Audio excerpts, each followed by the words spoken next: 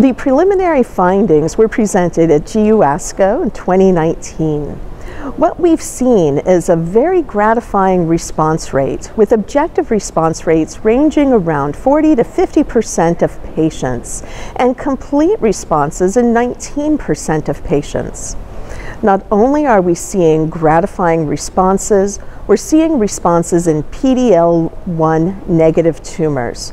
And PD-L1 negative tumors have historically had lower response to immune checkpoint inhibition. In fact, recently the FDA provided guidance that patients in the frontline setting should not receive frontline immune checkpoint inhibition unless they were PD-L1 positive. So the finding that there's clinical activity in the PD-L1 negative tumors suggests that this therapy may meet an unmet need by currently available treatments.